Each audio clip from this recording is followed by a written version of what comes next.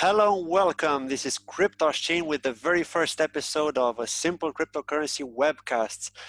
And today I've got a special guest with me. His name is Forrest, and he goes by the YouTube channel of Hashoshi, and he's actually an Ethereum developer. So this is going to be a very interesting webcast. And in today's webcast, we're going to be talking about Ethereum and general crypto. Hashoshi, welcome. Awesome. Please Thanks for having me. introduce yourself. Yeah, absolutely. So thanks so much for the introduction. I do every day work with the Ethereum protocol, building dApps, and I started my YouTube channel really with the main purpose and intent of teaching as many people as I can about this awesome technology, this awesome movement, and really just to give you the technical side of things in as simple terms as possible so you can make your own decisions about what projects to support, what you like, what you don't like, and hopefully help you move the movement forward as well. Sounds really good. Sounds really good. Now, question. So when did you first get into crypto? Yeah, I was doing an interview this morning and that same question came up, and it's actually funny looking back on it. When Bitcoin came to the fray, I was like just beginning high school, and when I read that Satoshi white paper in high school, I thought, wow, this is such a unique concept, and I think when you're in high school too, and you're at that age, you start to then notice how the world works. And so I just thought it was such a vast and wonderful change to the way that things had been for so long. And so I really took that to heart. And then when I ended up going to college, that was about the time that, Ethereum also was really starting to pick up steam. And from there, I started studying computer science, studying business, and I took that and I started working with Ethereum code on my free time. Wow, that's cool. So what year was that, if you don't mind me asking? So I really started getting more deeply into Ethereum in like the 2015, 2016 time period. I was following it, and then really when I graduated college that I really took it to the next level, and I was able to do it for my full-time job. So that's really what took me across the finish line in terms of what I knew I wanted to do. I was lucky enough to get a job that really supported my passion for crypto and for blockchain. So I'm guessing you weren't really investing in it. You're more interested in the tech at the time, right? Yeah. And I mean, I honestly think that back then it was so much less about investing, and it was so much more about how cool it was and like using it. I used Bitcoin. I traded and used it for stuff, and it's really it's easy to look back and be like, wow, if I had saved that that Bitcoin I used to buy a trading card, I probably would be much more wealthy than I am today. But hindsight's 2020. I don't think anyone really realized what the value was going to be. Yeah, that's true. That's true. And especially, I know that I was reading some forum posts from back in 2009, and people are saying that with a basic laptop, with basic specs, you could mine something like 200 Bitcoins per week, which is absolutely crazy if you think about it, Yeah, it is. I had a little, not for Bitcoin, a little tiny, tester mining setup for Ethereum with a laptop, and after a while it ended up just melting the thing. It was such a weak laptop. There was no chance, like not even a chance. But I think that's what's really cool about it, is that people that may not want to be a developer, maybe you want to be a miner, you can have a bunch of different varying levels of technical ability and still really make a difference in this movement. And I love it. So yeah, that's definitely true. So what do you actually like about blockchain?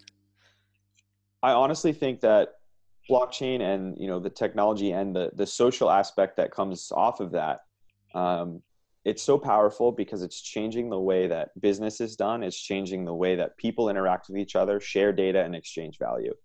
And I think that creating an infrastructure that takes what the internet was supposed to be a step further and make it a more enforceably open and distributed, decentralized environment, that's what's so powerful about it. You have right now all these different applications and data structures and things that don't inherently connect with each other, and everything's so split and fragmented. And I think, and I believe that blockchain and cryptocurrency is a way to bring all those things back together a little bit, and really give more responsibility and power back to all the users as a collective, and less so power users or the controllers of or the creators of a platform. Yeah, yeah, that's it. Yeah, and I'm also like I'm a Microsoft database developer, working on Microsoft SQL Server, and Right. for me, blockchain is kind of like the next level of databases, right? Yeah. Because it's not centralized. It's like the complete opposite of what I'm used to working. So Yeah, it's a whole new way of dealing with data. And it makes you think about how much data should I actually have and store openly, right? In yeah, SQL, you get in traditional databases, people get in this mindset like, okay, let's just dump everything we can into that. You never know when you're going to need it. It's like the database or the data equivalent of hoarding, like in your house. yeah.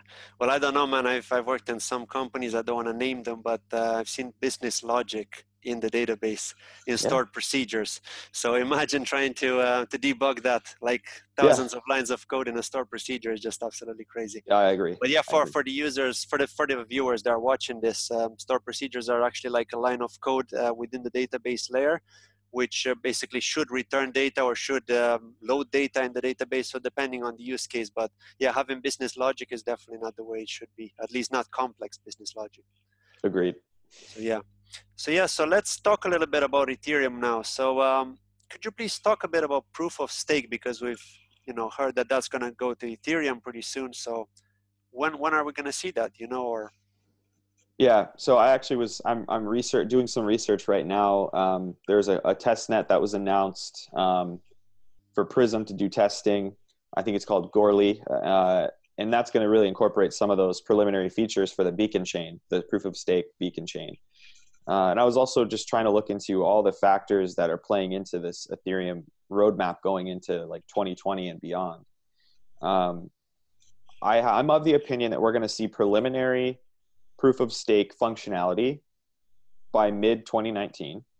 That's my opinion. I don't know. But what I think we're going to see is we're going to see that Casper like finality system coming in. And when I say finality, I mean, the proof of work blockchain is going to be around for a while, but it's going to feed into this, other blockchain, this Ethereum 2.0, which is going to be what becomes the full proof of stake ecosystem. So it's kind of like it's like a migration, it's going to take time for them to fully build out all the features, and it's going to be piecemealed over time. So I don't think we're going to see like full proof of stake Ethereum going on and no proof of work at all until like 2020. Right, I see. So the proof of stake functionality, is that going to be integrated in, say, My Ether wallet, for example? I think eventually, and that's one of the big topics that I think is not talked about enough. One of the main reasons why so many developers, including myself, are still so partial to Ethereum and still develop almost exclusively with Ethereum. I've made a concerted effort to try other things and explore other platforms because I feel like I owe that to myself to, be creative and do something else. But Ethereum has so many developer tools.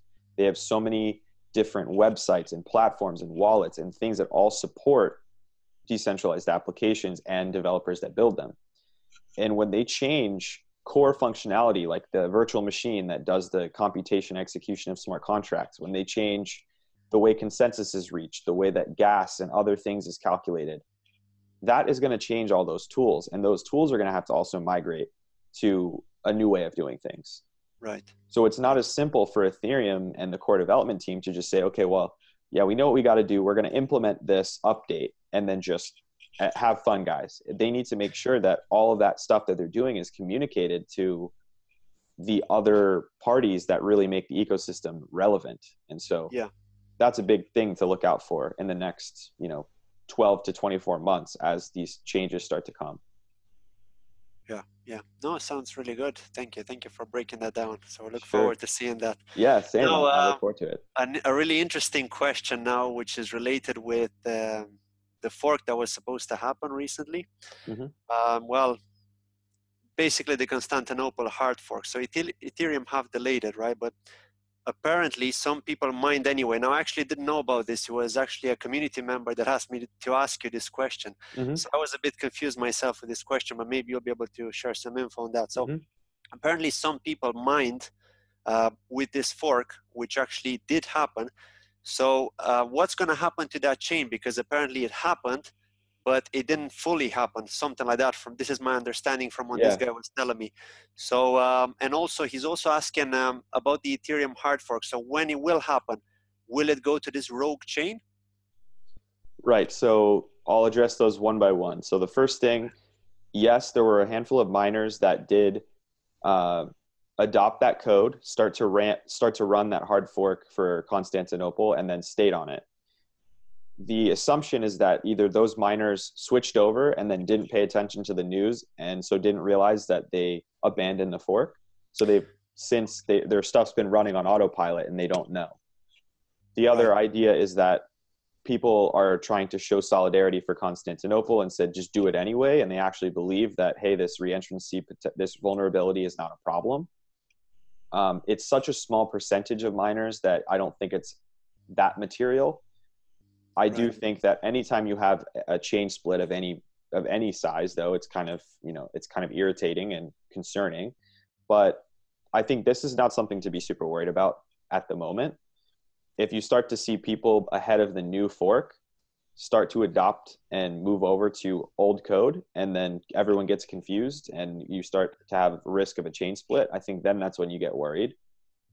But the Ethereum community overall is very good about communication, and so miners that are paying attention and like really trying to get on the latest, they're gonna know, and I think overall we're okay right now. From what I understand, the next push for Constantinople is still set for February or end of February. I can't guarantee that it's going to be then, and that they're not going to delay it again. But I would much rather, having already had it delayed once, I'd much rather than make sure that everything is tested and do unit tests, and full end-to-end testing of potential vulnerabilities on smart contracts that could be introduced before they release it. So I like it to be as close to perfect as it can be when they go to release it officially. So actually, just a question on that. So from my understanding, from a hard fork point of view, it should have basically split. Like we should have still had the Ethereum blockchain and create a new blockchain, basically, right? So we should have two coins running together, like we've got Ethereum Classic and Ethereum.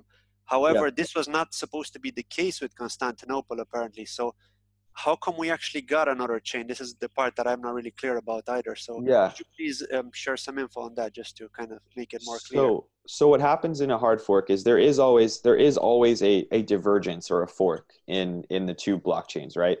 Yeah. When someone says there's an actual chain split, it's when enough of a majority of people do not move over from the old code to the new, and then both chains continue to mine. And then, because what happens in a successful hard fork is that the other chain is abandoned to the point where it becomes, it stops, and then everyone continues, right? So you have these like little branches off, and then the new chain continues, right? Okay, so does it start mining from the block where it was forked, basically? Does it continue mining from there on the new chain, right? So there's an adoption period, and every fork is different the way that they go about it, and honestly, every blockchain is different the way that they adopt a fork and what the rules are. But the way that, if you wanted to look at it like an actual fork in the road, basically, eventually that old set of rules ideally would hit a dead end, and this chain with the new rules would continue at a certain point. And it's like there's like a cutoff point. So I mean, the fact that there are two chains just means that there are enough people using and mining with the new code that it's continuing to run. And because there's no central authority to say, hey, no, this is not the legit blockchain rules that you're supposed to be on, there's nothing stopping them from doing so. And so when the DAO hack occurred in 2016 and we got Ethereum Classic versus Ethereum, that was because not everyone agreed with the idea that they wanted to roll back to the block where the hack occurred and then start again. So everyone who said, you know what, we're going to deal with the consequences of this hack and we're going to say it's okay and move on, that's Ethereum Classic. Because they wanted to stay true to the idea that it's irreversible. Yeah. Whereas a lot of people that are now on the Ethereum network today at that point were like, no, I want my coins back, right? And so that, I mean, that's the interesting thing is that no matter what, if enough people on the blockchain decide, hey, I want to reverse transactions, that's also a viable option. Yeah. I'm not saying it's the true decentralized division per se, but it is a viable option. Yeah. No, thank you for that. It's actually a really good explanation because it makes it more clear now for anybody watching it as well. So Yeah. I mean, it gets super fishy and difficult because also the way that it's represented in the media is not always, it's not that it's not true. It's just, it's summarized. And so people are not really going into the semantics of how it's actually working behind the scenes because it can be a little long. Yeah, I can imagine. Thank you for that. Now, so for the next question, what's your opinion from both a developer's point of view and a user's point of view on Ethereum? Yeah, I think that one can be answered super quick. As a developer, it's an opportunity. As a developer, it's a chance to take skills you already have and build something new, because it's very easy to move as a traditional developer using JavaScript or C languages or other things like that and build apps with Ethereum. And there are a lot of tools, lots of documentation. It's very developer friendly. As a user, I think Ethereum is confusing because users understand that Ethereum has all these decentralized applications. People like to use it, but there's also this token that was $1,300 and now it's $100, and it gets very fishy for people, like what to think of Ethereum. And then you have all the news about how Ethereum is not moving fast enough, and I'm critical of Ethereum too for not getting these core features out fast enough, but I also acknowledge it's really hard to do that, So I think because it's not scalable at the moment, is it? Yeah. So it makes it tougher because you've still got 15 transactions per block, on right? average. Or second? Yeah. Right, that's on average, isn't it? So, yeah. And look, the thing is that people need to understand, I'm critical of Ethereum as a developer because I know there are flaws and I know they're trying to fix them, but they aren't fixing them fast enough. However, I also understand that as a user, you look at that and you say, all these other blockchain networks are coming out with, DPoS, proof of stake, they're scalable technically. Why can't we have that? Why is this taking so long? And the reason is because Ethereum has built this all kind of from scratch, and they have a lot of users. They have a lot of external parties that rely on it. They have a lot of businesses that rely on it. So they can't have the luxury of saying, we're just going to have downtime and we're going to break everything and while we figure this out. It has to be perfect, and they have to build from what they already have so they don't break everything else. Whereas a platform that forked Ethereum and built from scratch, they had time to go in and break things and figure out how they wanted to manipulate it because they had a base to go off of. So it's a lot harder and more time consuming for them to do this. So I'm trying to be more understanding because I have on Twitter and other things in the past said, hey, too slow, but I'm trying to because you built a reputation now as the Ethereum dev who's on YouTube, I think you're quite unique, actually. I don't know if there are any other devs as far as I'm aware. Well, Ivan on Tech is a tech guy. I think he does build with Ethereum stuff like I do. Yeah. I haven't gotten the chance to talk with him or anything yet. I would like to do that sometime, but yeah, I actually chatted to him on Telegram. He actually joined the K-Dub's channel, channel. Yeah. And that's where I got to see him. And people are asking can you really prove you're Ivan? Because I think you're fake. You're not really him. And he actually posted a few photos of him in bed. So it's it has to be him, Yeah. So it's pretty good. That's funny. Well, it would be nice to talk to him actually, and maybe do a proper for sure conference, where we could share our opinions and stuff. That would be pretty cool. Yeah, as far as I'm aware, he actually has his own company, like Blockchain Sweden, I believe, or something like that, in which he's also a consultant and he does some development using Solidity, just like yours. So that's the fun of it for sure. Yeah. It's awesome. But Ethereum for developers, an opportunity, but a challenging one. For users, it can be confusing, but also cool. So yeah, definitely. Now, so what are you and other Ethereum devs doing to make it better and more attractive? So that's actually one thing. When I say I'm an Ethereum developer, I think a lot of people are like, oh, I'm working on the protocol. I'm not that. I like to say I'm not that smart because I'm self-deprecating. I think I'm not dumb, but I'm not like Vitalik or anything, right? So what I do as a developer that builds dApps is I want to make stuff that gets enterprises, users, like just in general, the general public, to understand what the benefits of a decentralized application are, to help them make their business better with blockchain technology, and make them, Ethereum oriented businesses, right? Yeah. So my goal is education and adoption of what Ethereum has built for me. They've given me the tools to build stuff that people can use to make their business better and to have fun. So that's my goal. And I think adoption and people with boots on the ground to build stuff, that's what Ethereum needs. So I like to think that I'm making a difference by doing that. Yeah. No, that's really good. I think you're doing a good job, especially those videos in which you're explaining the different coins from a developer's point of view. I think those are really interesting because Awesome, you can man. give an insight from a different perspective, not just like from reading the white paper, like guys like me do, for example. We just go through the white paper, through the important parts, and we just like share that information and just say, we think this because of that. But you're able to go into GitHub and actually look at the code and try to make someone understanding of it, which is different. So. That's the thing. Especially doing this job. I mean, going on YouTube and telling people about stuff, like I learned so much from people that go through and they drew a different conclusion than I did. Like sometimes I miss something or I get a detail wrong, and people in the community come and say, hey, like, great video, just wanted to tell you this thing. And I love that because that's how I learn faster, because that way it scales. I can't spend 12 hours a day researching and learning about this stuff online. I have another job. So people helping me is great. Yeah. No, it's good. It's good. Definitely keep it up. Now, let's move on from Ethereum to other cryptocurrencies. And this is a topic I'm really interested about, and I'm sure a lot of viewers will be. What's your opinion on Ontology and their consensus mechanism called VBFT? So the Byzantine fault tolerant, right? What do you have to say about that protocol, that consensus mechanism? Yeah, so I'm actually in the process right now of trying to dig deep into Ontology for one of those Token Talk Tuesday videos. So that's coming.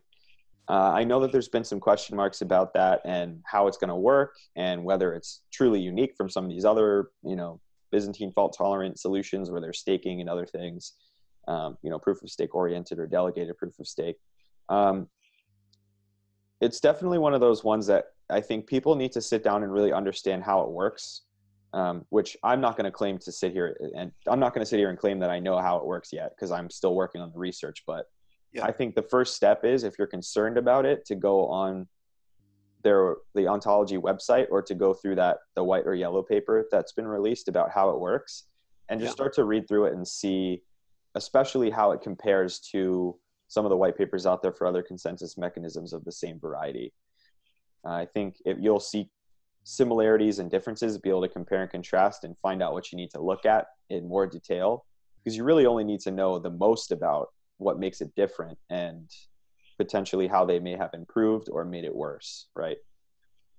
Apparently they're quite similar to Neo from a coding perspective. Right. And I think that they've always been very parallel projects in the way that they approach things. So yeah, for sure. I will say that's one of my next tasks is I need to go and dig deep into that one. But I don't have a detailed opinion because I'm not 100% sure how everything works yet, but it's coming. But you do know that they're very fast, right? I mean, you've tested the transactions. You've seen that they can, I mean, one block is 1 second pretty much, isn't it? I think they can handle thousands of transactions. I'm not sure how many, but I know it's thousands. So I mean, pretty fast. that's the goal, man. We're seeing, 1 second, half second block times coming. That's the goal, scale. Cool. That's it.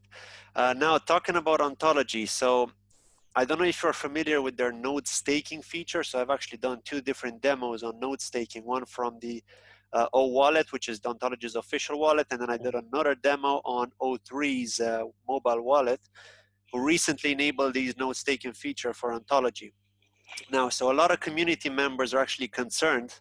I myself am not, but I will be asking you this question, your opinion from a developer's point of view, about them being a Ponzi scheme and possibly exit scamming with people's coins on the nodes, because they own all 7 consensus nodes, right? We've got the candidate nodes, which belong to the companies, and we've got the consensus nodes, and we can only stake on those 7 consensus nodes which ontology actually own. What's your opinion on that? Could they potentially do it? Reading the information, they did say that if it gets blacklisted, right, if any of the nodes get blacklisted, the stakers will be receiving their ontology coins back to their wallets. But the big question is, why would they get blacklisted if they own the nodes, right? I don't know. I mean, could it be because of an attack? What's your opinion from that point of view? They're going through the same problem that I think a lot of other projects are going through, and that's how can we meet the demands of security and even regulators? You know, some of these projects are unfortunately having to comply and worry about potential legal action because of the way that tokens have not yet had precedent, right? So I think they're struggling with that from the perspective, how can we have control and how can we create an ecosystem that's fast but also secure, and that if something goes wrong we can fix it. So from that perspective I understand, but I think that they made the mistake of putting themselves in a bad place optically. So people are now looking at this saying, how can we trust that our coins are safe and that we have a say if the company behind this owns the main power behind it, right? Do I like that idea? No. Do I think that their intention, do I think the intention is to steal coins and to exit scam? No. Is it possible technically? Like theoretically, is it possible? Yes. Like if for some reason all the founders and the developers from Ontology decided, yep, tomorrow we would like to scam everyone. Based on what I've seen, they theoretically could do it from a technical perspective. It would be a lot more difficult than people think, though, because they would need cooperation from the candidate nodes, I think. Okay, right. That's my opinion. But as far as I'm aware, they actually own more. I mean, they actually own the majority because they own those 7 consensus nodes, meaning that they own the majority of the network, right? This is my understanding, at least. Yeah. I don't know enough, but this is what I've read, and apparently because of that, they have the control. So that would be quite interesting to find out what could happen. But yeah. Yeah, I mean, it's the same problem that you see, other networks of similar structure, like Tron, for example. There are a lot of companies that own, like big companies own a large majority of the power in the network because they became the candidates, the delegates for the network, right? And that's just that's the natural progression of this type of consensus mechanism. They're gonna have to figure out how to work around it. Yeah, and also make it decentralized, right? Because this is kind of like going against decentralization. They're centralizing the consensus nodes. Yeah. So it's like you're forced to stake on their own. Right now, it's an impossible trade-off. You can't have something that is super fast, but also fully decentralized. It just doesn't exist yet. So these companies and these projects are making sacrifices and compromises, like, how can we get as close to this right scale, but also not give up all decentralization? They are creating the ability for centralization to occur. That's just part of the game. It's going to take time to figure out how to get around that. Yeah. No, that's really good. Thank you for that. And actually, before we move on to the next question, just about the ontology again, I just want to cover a bit more on that aspect. So we spoke about node stake, and I wanted to talk about the upgradable smart contracts. So what's your opinion on that? I mean, do you see that as something beneficial, or is it something negative? From my point of view, for example, I see it as something beneficial, because if a company deploys a smart contract which is not upgradable and it has a bug in it, then that's pretty much gone, right? That smart contract is finished. They need to deploy a brand new one, right? So what could happen to people's coins in that case? That's another question. But what's your take on this? Like, yeah, honestly, I think it's a good idea from the perspective of operations. Like you said, a company wants to make an upgrade, they change their business logic, whatever, they have to make a modification to this contract, right? I think where it has to be governed very, very, very closely is like bait and switch attacks, where you have a trusted DApp, where a hacker or the developer decides to put in a contract that has a vulnerability and people don't have a way to check if something's changed. Yeah. Right. This happens with software like phishing almost, where you go to a website, it looks the same, it feels the same, they're stealing your stuff, right? They're stealing your credentials. That's a risk that is introduced by allowing smart contracts to be shifted. And so they have to make sure that any opportunity for that is mitigated in some way. But I think operationally, definitely important, definitely necessary. And I hope that, I'd like to see how effective the solution to that problem is. Yeah. No, I totally agree. And let's see how things go, because we're seeing a lot of progress nowadays. They've had a lot of partnerships as well as a project. I personally think they're doing quite good in terms of marketing, in terms of partnerships. They're really trying to attract like the dApp developers, but it seems like they're struggling for some reason. I don't know if it's the bear market. What's your take on There just aren't many of them. That's the problem. People think that there are like millions of dApp developers. There aren't. There's not that many. So that explains it. And it's not even that there aren't many that can do it. It's just there aren't many that are, because we're not at peak adoption yet, you know? I think there are a lot of developers that aren't willing to bet their whole career on this right now, because they have a stable job. They're not gonna be like, all right, well, this crypto market's a mess right now, but we're gonna still, we're gonna bet on that. There are people like us that are passionate about it, that have always been passionate about it, that are willing to do that, but not everybody is, and I understand that. Yeah. And from what I heard is like, if you change your job description, or not even your job description, but like your professional profile from, normal .NET developer, Java developer to blockchain developer, you automatically get spammed with a lot of requests from different recruiters asking you to come work. So it's like, wow, it's really changing, isn't it? Especially at the end of 2017, that's when a lot of these ICOs were just like crazily looking for developers, and it was just really hard to find them, wasn't it? Yeah. Very, very. You're right. Yeah. In IT in general, I don't know how it is in the US, but in Europe, it's quite a struggle to actually find developers, especially in the UK. I live in Spain, so in Spain, it's not really that, there are not many jobs available for IT developers, but in the UK and in Germany, it's like, it's booming. It's crazy. Yeah. It's a struggle. For sure. So yeah. Now, let's talk about this new protocol. Well, it's not really new, actually. It's been talked about in early 2018, I believe. Mimblewimble, right? The Harry Potter spell. So this is the hot topic now. I've actually done a video on it yesterday. I'm just curious, what's your take on that? And can it make Bitcoin more scalable in the future, more secure and private, let's say? I don't know. What's your take on that?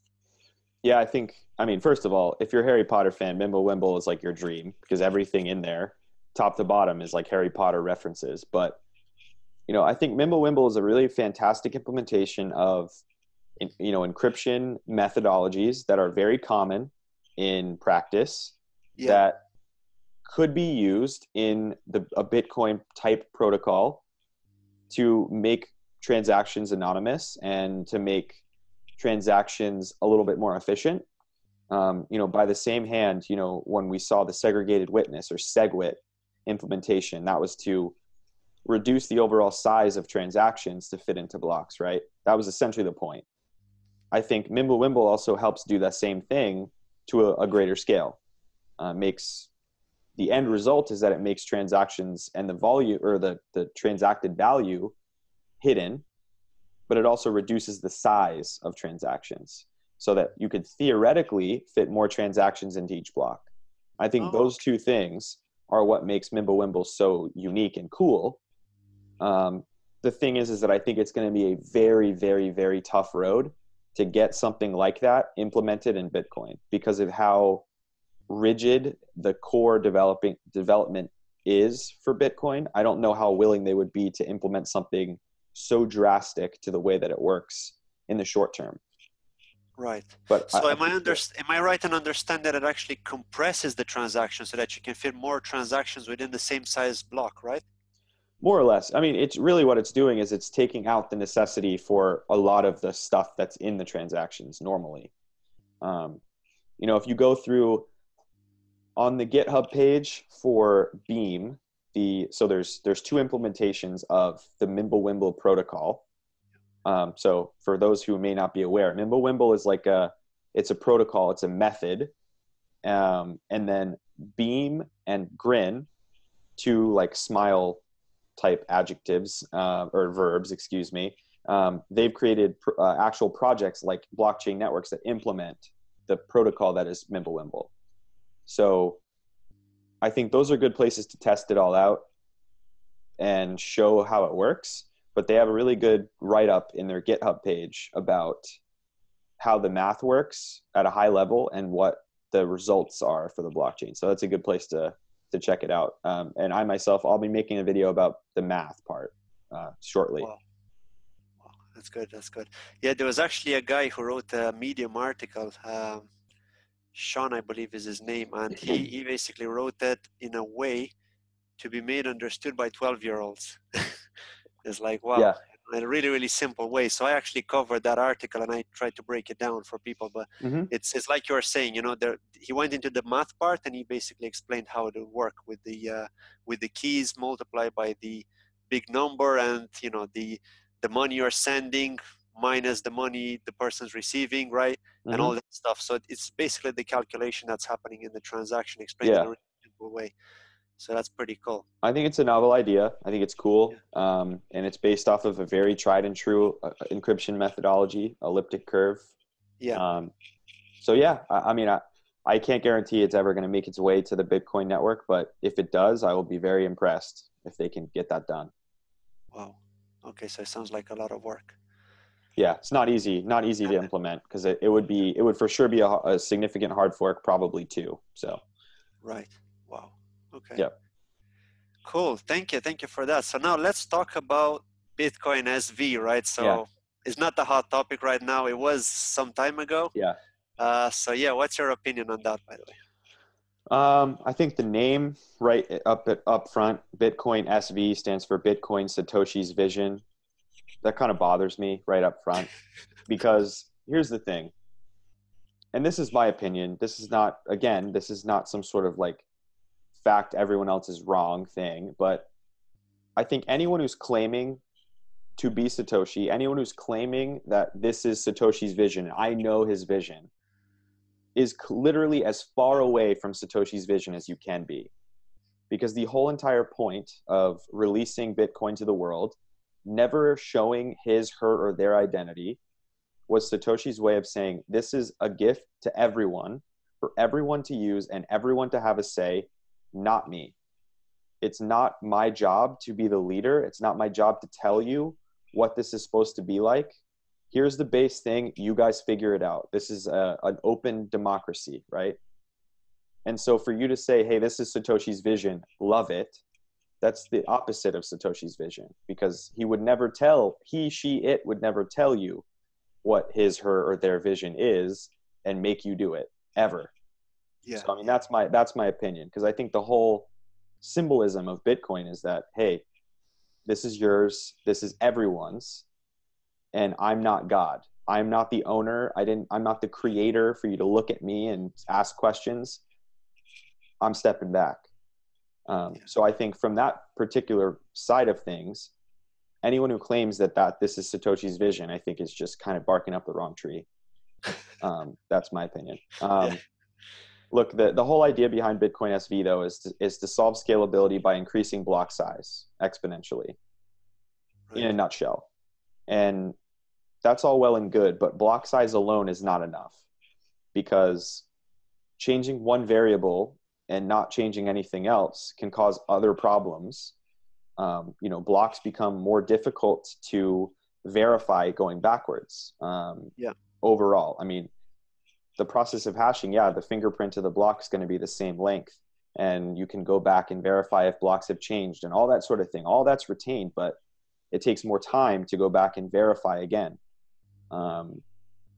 It introduces other issues just by increasing block size. I don't know that that's the grand solution to Bitcoin scaling. So I'm not saying it's not a good thing. I'm not saying it's not a solution, but it's not the solution. I wonder when Bitcoin will be implemented, the Lightning node, for example, will that also get migrated across to Bitcoin SV, or would it be something totally separate and it could never happen on Bitcoin SV? Hard to say. It's very hard to say. I think that a combination of things on the Bitcoin network are going to help with scale. I think layer 2 solutions like Lightning networks, we have private payment channels that change the state only once instead of like 50 times, I think that's always beneficial. So I think if you add Lightning and you increase block size marginally and you improve or optimize the size of transactions a little bit more, so that's like 3 things you've added. Yeah. All those things in like a compound effort make Bitcoin more scalable. But it's a complex thing to do. It's not easy. It's taking time to build, and it will continue to. So, or they may get on the Mimblewimble protocol. You never know. Yeah, I mean, look, that's the thing. If all these things could be implemented, it's an intricate situation though, because you do something that has adverse effects, it can cause if Bitcoin were to go into something fully unstable, it would be detrimental to the entire crypto market, and we don't want that right now. Now is not the time for that. No, that's true.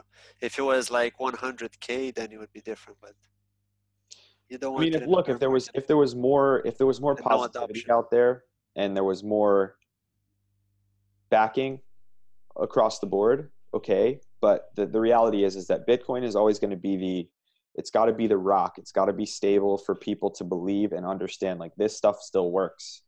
Bitcoin didn't exist for 10 years without a real problem and protocol for no reason. It's because it was built well. The people believe in it. People who use it believe in it. That's why there were no problems, right? And they aren't introducing any extra complexity like Ethereum did, and that's what caused the DAO hack, right? So the core developers are very careful about what they bring to the table so that they don't break it, and I respect that for sure. Wow, no, very good explanation. Thank you for that. Appreciate it. Absolutely, man. Thanks for these awesome questions, man. Yeah, I just tried to put them together, and get them from the community, and make it more interesting. Basically, that's what I tried to do. Awesome. Now, final question before we wrap this up. Sure. What do you think will get us out of the bear market? I know not many people know the answer to this question. Maybe nobody knows the answer to this question, or maybe only a select few which are in the top ranks, let's say the elite which nobody knows who they could be. What's your take on this, and what do you think we need to get out of this bear market? Yeah, look, I don't talk about token price a lot because I don't think it's my place. Like, I talk about the tech, and I talk about what you need to know so that you can decide if the token price is fair. However, I think in terms of the whole overall market, the capitalization, the amount of money that's here, the amount of people that use it, what we need is 3 things. We need the people in crypto to stop fighting with each other and stop hating each other and making fools of themselves, right? 100%. What if I'm someone on the outside and I see only these people with these huge personalities fighting with each other and saying you suck because you like this project, right? You should be investigated by the SEC, right? What does that say to them? It says that we're not organized. We're not pushing towards the vision. We're fighting with each other, right? Yeah. That's the first thing.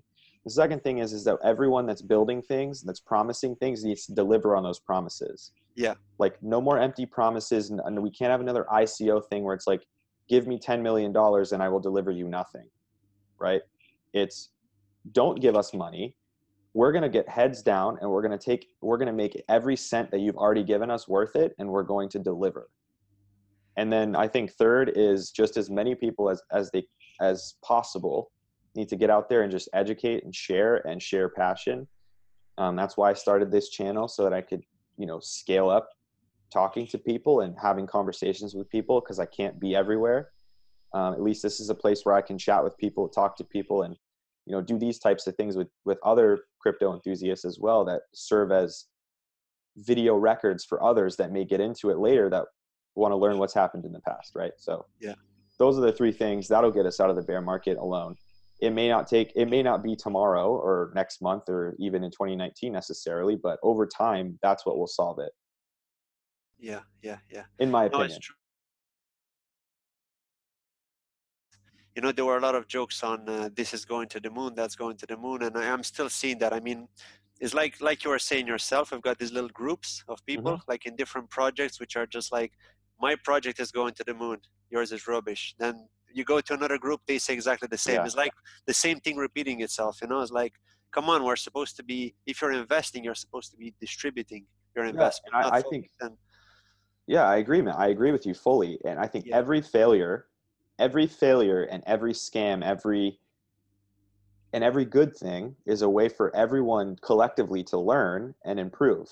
Like yeah, if there's a delegated proof of stake failure, it's not gonna be easy. It's not gonna be like, oh yeah, I'm happy people lost their coins, right? I'm yeah, not saying that. yeah, But the amount of stuff that can be learned from that type of thing is huge. Because you can bet that, you know, despite the loss, despite the difficulty, other projects that have proof of stake and that project that may have been, had that failure, they're going to change, they're going to fix, they're going to work on it, and they're going to learn a lesson. And that's how technology works. Always has, always will. That's how people are. yeah. You don't learn when everything's perfect. You learn when stuff breaks. That's the way it is. No, that's true. So last thing, when do you call it? Which year, from your opinion? I know it's a wild guess, but when do you think, if Yeah. you had to place a bet on it, when would you bet that we're going to see a bull run again? I think it'd be catalyzed by successful implementation of Ethereum features and some other big name projects hitting targets and reaching milestones. Optimistically, end of this year, like very end. I think more conservatively, 2020, mid 2020. I don't know that it's not going to, like I said, it's not going to be this like easy thing, and I don't think anyone can predict it. Yeah, I'm of course. grasping at straws like everybody else is, but Of course. based on just my gut feeling, end of the year we might see an upturn, but it's not going to be like 2017 where it's like 1,000 to 10,000 to 20,000 in 3 months. It's going to be we're going to start to see things stop going sideways, up and down. It's going to be more up. That's my opinion, but that's not even about price. It's about sentiment and belief. Because I don't even, token price is a whole nother beast that I don't know if you can ever predict. So I'm Yeah. never going to say, hey, buy, because No, that's never. Yeah. never. It's just not, I don't give Doesn't financial apply. advice. You don't, no one does. Yeah. At least Yeah. no one should. That's my opinion. Yeah. Yeah. I mean, we can show people the graphs, the historical graphs on Yeah. CoinMarketCap. Like I do that sometimes in my project reviews, Mm-hmm. just to give them an idea. Of course, they can do their own research. They can check them too. Mm-hmm. And yeah, that's simple as that. Nobody Yeah, can know for sure, right? I agree. Yeah. Yeah. I think not even about price, but positive vibes and like real, like progress. Yeah. We'll start to see that at the end of this year is my optimistic, good vibes opinion. Definitely, definitely. Well, very, very good interview. Guys, thank you very, very much for watching. If you have any sort of questions, any sort of doubts, just drop a comment below. Please hit the like, send the subscribe button, and also check out Hashoshi's channel.